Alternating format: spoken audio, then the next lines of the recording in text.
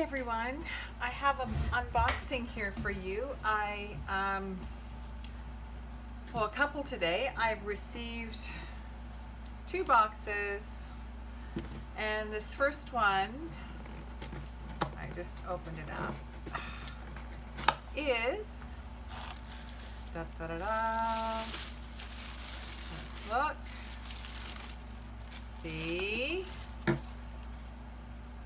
Naked Heart Tarot. Yay! So this finally arrived. I had contemplated getting this the first time around, and then I didn't end up doing it, and then it took her quite a long time to get it restocked again, and then she sent me an email that she was taking pre-orders, so I pre-ordered it, and now finally it's here. So let's open it up here and have a look and do some first impressions here. Okay, so beautiful box. I love the image on the box, and then we also have the Naked Heart Tarot with her name here. The black is stunning. This is beautiful. And then images on the back. So nice. Okay. The Naked Heart holds the secrets of the soul. Julian C. Wilde. Okay, so, oh, beautiful box. She's got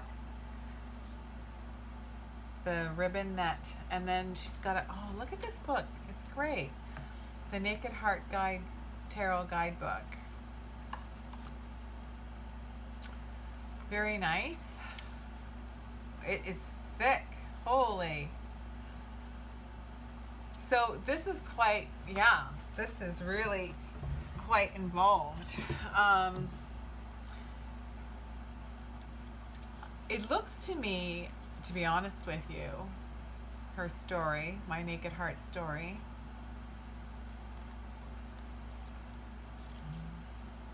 contents.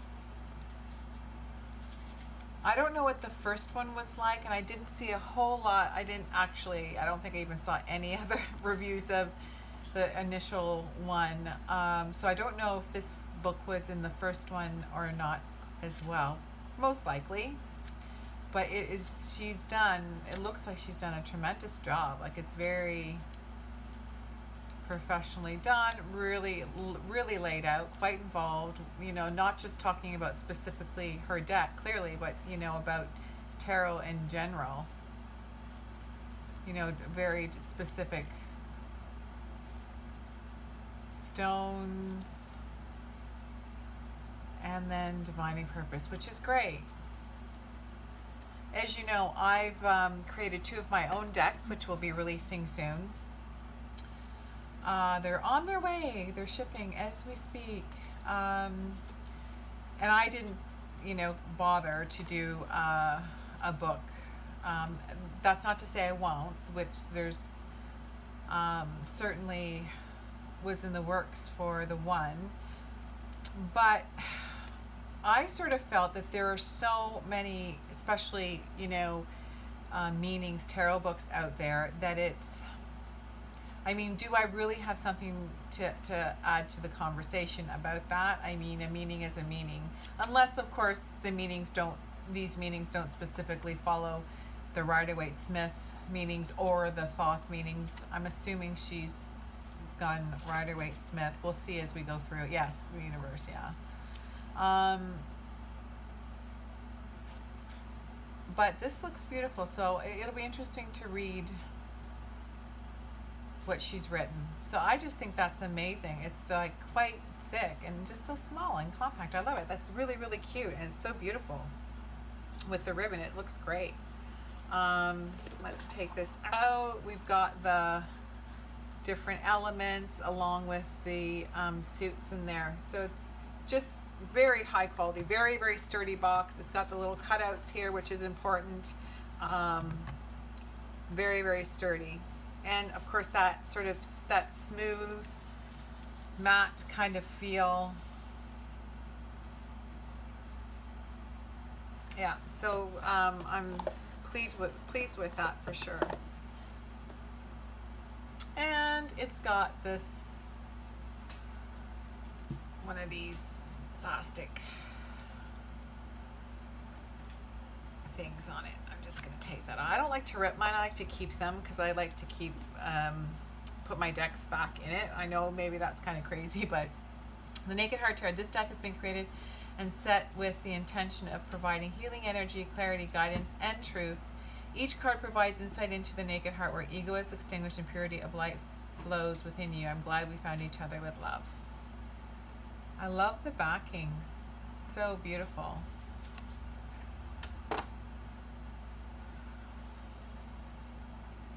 So far, I just think the feel of it is actually, it's just the paper, it's like quite thick. And it's got, again, it's got that kind of soft, smooth, I don't know what that, it just feels just so good, and it's quite, so I think the quality, I mean, you know, I can't complain about anything about that. That's great. So I have seen these images around, so, and I just think her artwork is just beautiful. There's, you know, like, it's an animal tarot, so I'm not sure if there's any humans in this or not. We'll see as we go through. But so this is the Fool. I'm just going to make sure that it is, and we'll zoom in here a little bit. Okay. I love that, the unicorn. And then there's just a real sense of minimalism with this deck. So there's a, you know, the white, a lot of the white space, which is great. I mean, I think it has a real, there's a real feel to this deck. And again, I think you know, that was all started obviously with the Wild Unknown, which did that first very well. And it has that sense, you know, that same sensibility, which is, everyone sort of always makes comparisons to the Wild Unknown when it has to do with an animal deck, because for obvious reasons. But I think she's, you know, beautiful, creative. This is amazing. The Magician, I think the eye, which and the triangle, which is that iconic occult and Masonic imagery with the eye and the triangle, and doing that with the bones, and then all the different elements is just gorgeous. The Lemniscat, the High Priestess, which is an owl, and the Hamsa hand. So again, it's looking, you know, when I sort of approach, when it's not kind of, when the imagery is not specifically, you know, the traditional Rider-Waite-Smith, what I loved about these decks is to sort of look at sort of how, you know, the author has chosen to kind of get the same meaning, which is the traditional meanings that we know, and interpret it in their own way. Interesting, she's chosen to have the female and the male symbol there.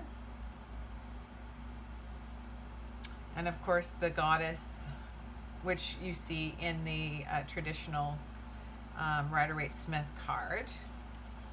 The Earth Mother, I love that tree, and of course that rounded, that's the really iconic image of the goddess imagery. I think I have a statue, a Gaia statue on my altar that is that exact image, and in fact it's the belly is the earth.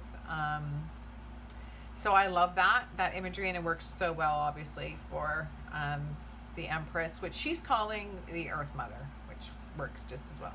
And then now Sky Father, which that's beautiful. The beard and the universe, of course. Yeah, she's got the, oh yeah, she's got the crown here as well. So to sort of denote, I think, that Empress aspect. And Taurus. The Taurus symbol, which is the symbol that is always kind of associated with the Emperor. And I know all this because I did such in-depth research myself when I was creating my own deck. I was looking really specifically into the specific symbolism around each card. So I see these things now. It's amazing.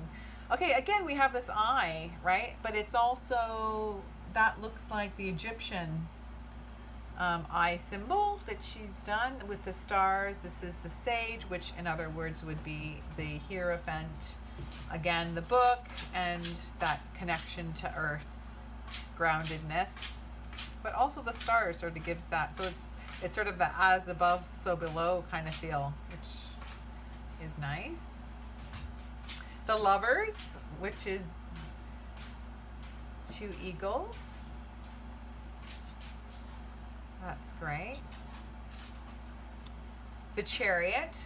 Okay, so 2-headed Pegasus, and that feeling of sort of being pulled in 2 directions, which is really, for me, very, very iconic about the Chariot card, is that sort of feeling of trying to control, kind of, you know, in order to get things moving, to keep a handle on the opposing forces. So that's definitely displayed with the 2 heads there.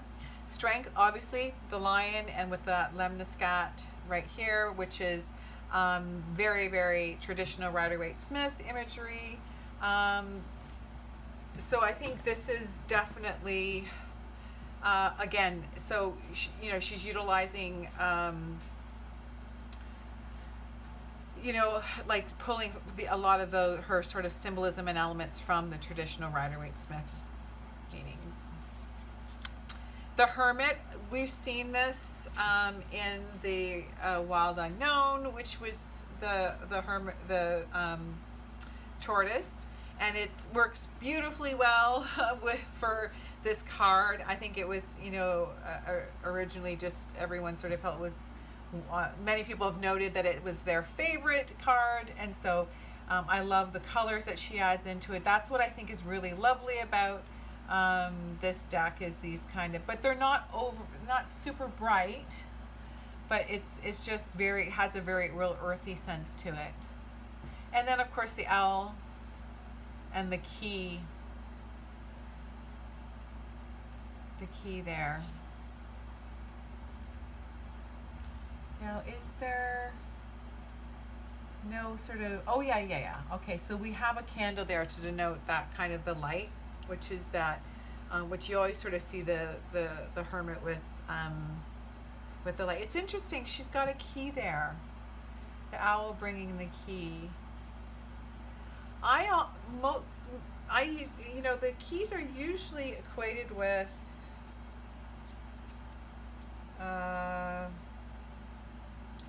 the Hierophant, but there's no key in there. So she's chosen to put that with there, and then the owl. The owl, that's interesting. Okay. The Wheel of Fortune, we see the wheel, right? So that's, and she's got all the 4 connections to all the 4 different elements in there, the 4 different astrological signs. So that's, and again, the sort of, you know, the imagery on the white background, which is beautiful, and very, it has a you know, a simplicity, and it's very clean, and I think very, very easy to read. Justice, again, the scales and the sword, which are the iconic images of with the justice. This as well, that works great. It just brings it right away. I think what's when things are kind of pared down like this, and especially if you know your Rider-Waite-Smith imagery and symbolism, as I do, you know, you pick up on that right away, and it's very, very clear. Other people might not, if they're not really clear cut on sort of all the different elements of the symbolism, but You know, I think for myself, it seems very easy to read. The upside down. Again, I've seen this before. I think it was in the Wild Unknown as well. But that it always works very, very well with the bat. And I love bats. Bats are amazing. Death. Okay. Here we have the moon going through its cycle. We have a butterfly, which is transformation. You know, always, you know, sort of that, you know, those sort of that, the butterfly symbolism works really well with death. We've got the white rose, which is, you know, very, very iconic for the Rider-Waite-Smith card of the death card. And then, of course, the bony hand, which denotes that. So that is works very, very well. Temperance, the scale balancing, keeping things on an even scale. That makes sense. As you can see that the candle is in the shape of a woman. Breasts, and then there's the two sides. It's interesting. The devil. So these are arms coming out of a bird skull, it looks like. Or is it an antler? Well, there's antlers, so maybe it's a antelope skull. I'm not really up on my skulls, so maybe someone can let me know. But it's interesting with those arms there. I think sort of, you know, maybe kind of showing this sort of helplessness. The hands are reaching out.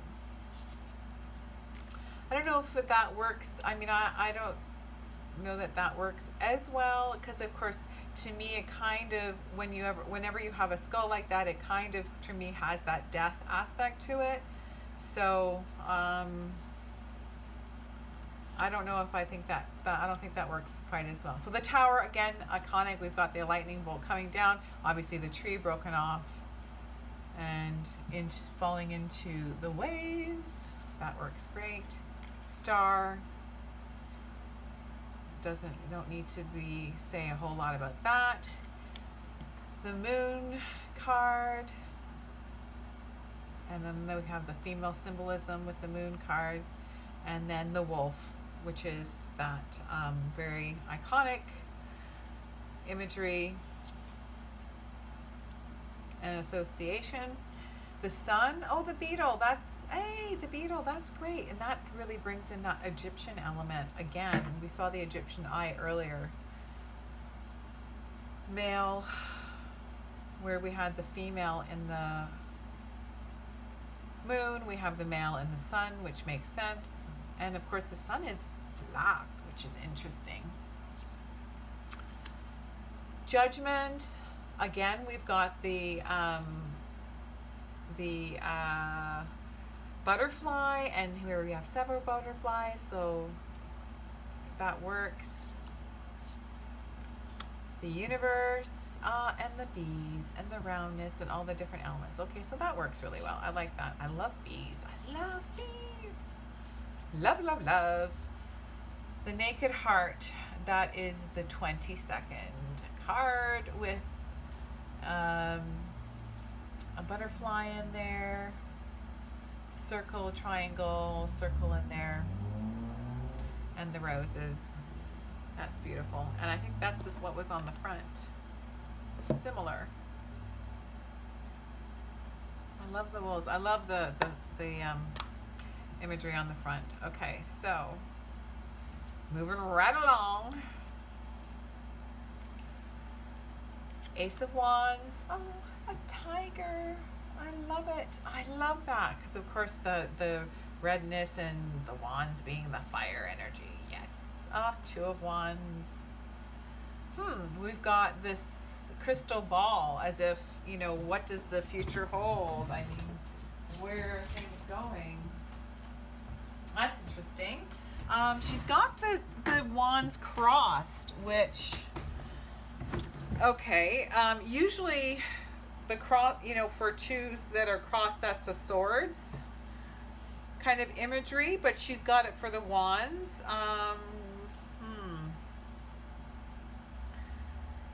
To me, the wands, you know, it's that, you know, sort of having sent, you know, making plans, having sent, you know, your kind of energy or wants or stuff into the world. And but you know what, I think maybe that the crystal ball is sort of, you know, that um, idea of, well, what's the potential future outcome of what you've sent out. Oh, or maybe okay, so is she doing is she trying to kind of connect everything? Is this sort of that way towards 3? It's that, yeah, it may be that way towards 3. And now we have 3 of wands. 1, 2, 3. So it's kind of pippish then. Okay. All right. So let me see here. So is that, all right. So it's not, maybe it's not trying to follow. It's being more kind of a pips card as opposed to following the symbolism then. Okay. Yeah. Well, it kind of has an interesting mix of both, because you can kind of see the stability there of the 4 cards trying to make the canopy symbolism. 5 of wands. Again, I think she's trying to kind of mix, because she's got the cards sort of intermingling like you sort of see in the Rider-Waite-Smith imagery. 6 of wands with the horse, which is beautiful. So love it. 7 of wands, again with a lion now, or a lioness. And of course you see the fighting, right? Sort of holding your ground. That's interesting. Back off. 8 of wands, okay, the movement, and that's that typical imagery of Rider-Waite-Smith imagery of the wands kind of traveling like spears through the air, and we've got an antelope. So okay, so it's an interesting mix of things. The 9 of wands with the monkey. That's cute. And the burden of the camel carrying the pack of wands. That's nice. Child of wands. I like that. A little fox.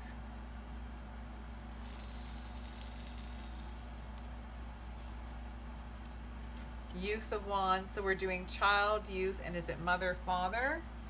Movement, of course, because our knights, or youths in this case, are always on the move. That's that energy of manifesting, or energy of kind of going out into the world to go get it.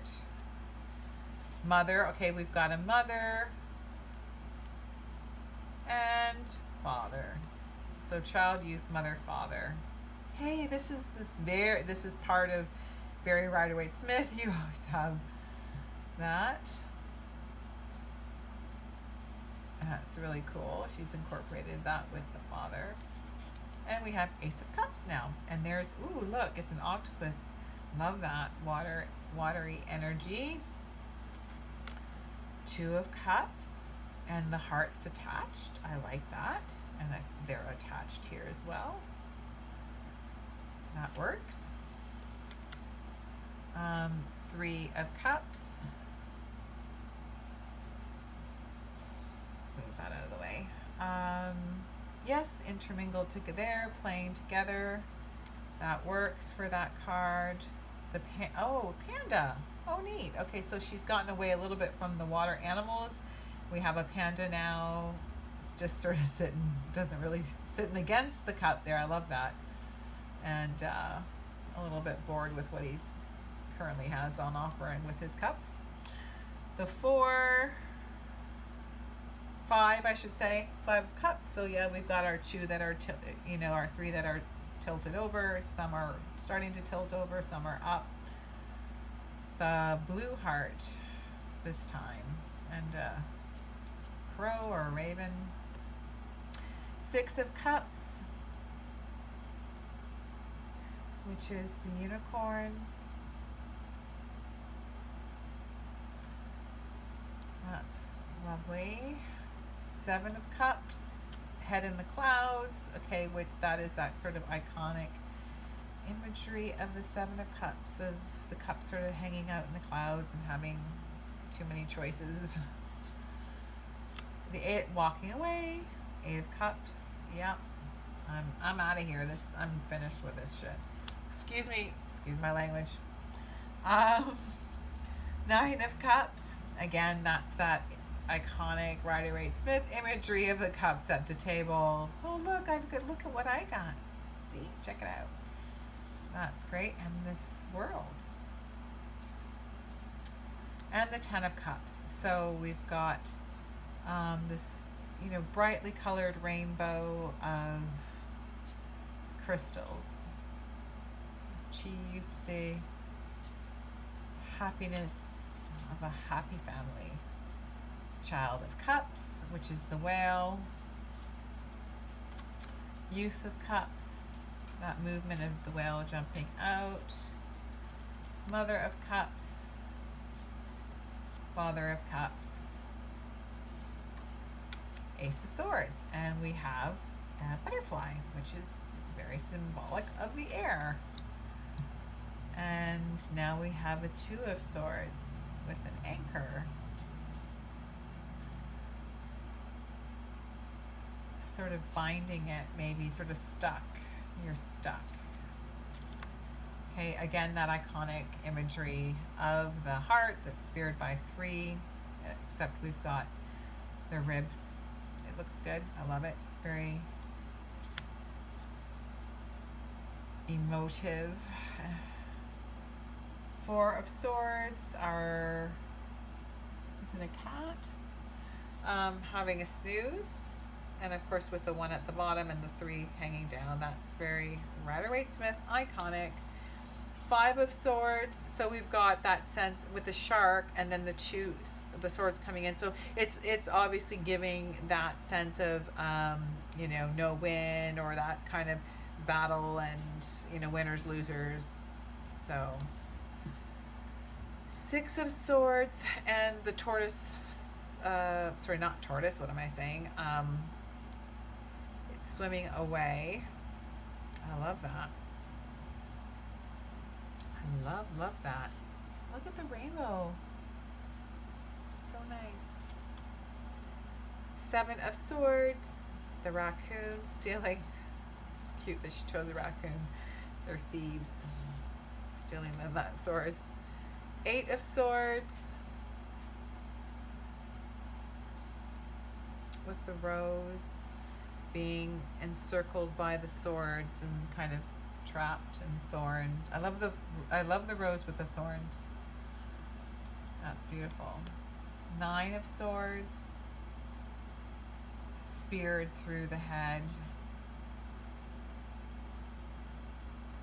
That is amazing. Very nice. Again, lots of, you know, it's everything on the white background. And our poor mouse or rat has been speared and killed and is dead. The Child of Swords. Oh, it's a panther, I guess. Looks like a kitten. Youth of Swords, so there's that element of movement. You know, you can see the moving along, the mother with the feathers. Father. And now we've got Pentacles. And I love that in with the antlers. That's amazing. That's beautiful. And Two of Pentacles. There you've got that lemniscate and that motion of back and forth and maintaining balance. And it's in a hourglass, which is interesting. The ants go marching. They're working together, look, to build something. I love that. A squirrel hoarding all his nuts for the winter, and in this case, pentacles. That is so cute. And the Five of Pentacles. Oh, the diamond is broken. So a loss, maybe. That sense of loss. Six of Pentacles with the fishies. That to me seems more hippish. The tree, that works. The growth, the tree from the bottom, and then fruition. Eight of Pentacles. Oh look, and it's a he's building his dam. His beaver, he's so cute. And as a Canadian, for whom the beaver is our, you know, iconic animal. I mean, the Americans have the eagle, and we have a beaver, which is just, I mean, it says it all, really. But he seems so proud of himself. Like, you know, hey man, I've got this. I can do it. I can build anything. Nine of Pentacles. I love the flamingo.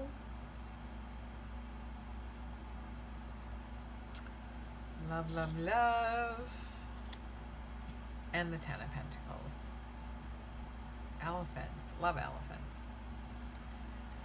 Child of Pentacles. It looks like, is it a...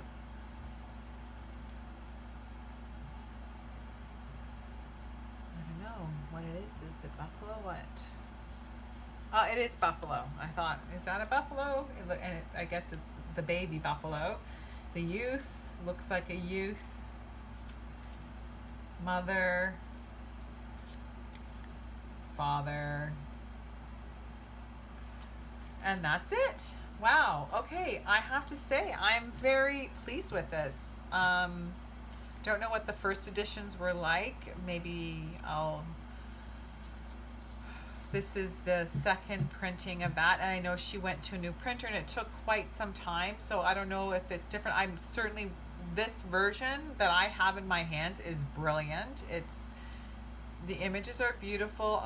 Of course, as you know, it's, you know, an animal deck, right? So you don't have any, and there's no humans in it. And so that's really, really nice. I like to have that option. And a lot of people, that when I read for people, they enjoy having sort of that animal option. In the, you know, normally I use the Wild Unknown, but this was definitely is a deck that I could read easily, and I think would have a lot of draw with my clients, which is how I kind of look at things. I look at when I get decks from two standpoints. From one, it is, you know, is it readable? Can I read it? Is it usable from that standpoint? Sometimes they're not, and to me, then they just become, you know, part of my collection, or they become, you know, or they're there for, you know, their uniqueness or their imagery that I might like and want to use. But this one is definitely, I think I could definitely use. It's, you know, the quality is great. It feels really good. Let's see how it shuffles.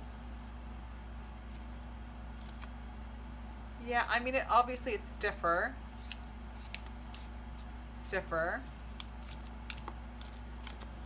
Right, so it's a little bit harder. I'm not going to rifle shuffle. Firstly, I only rifle shuffle unless it's a deck that really is flimsy. I can do my Bubba Studio ones, but easily. But this one I wouldn't, and I wouldn't want to, I don't think, with the... Let's just pull a couple of cards here. Sticking.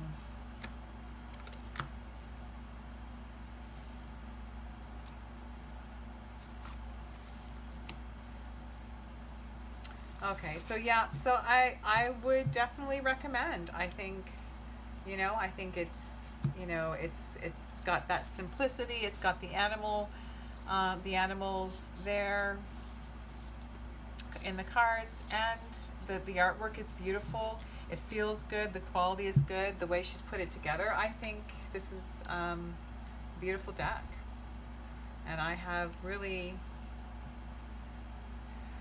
no issues with it, and I think I'm going to look forward to using it.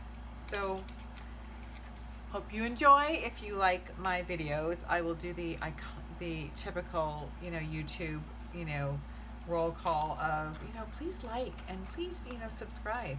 So enjoy.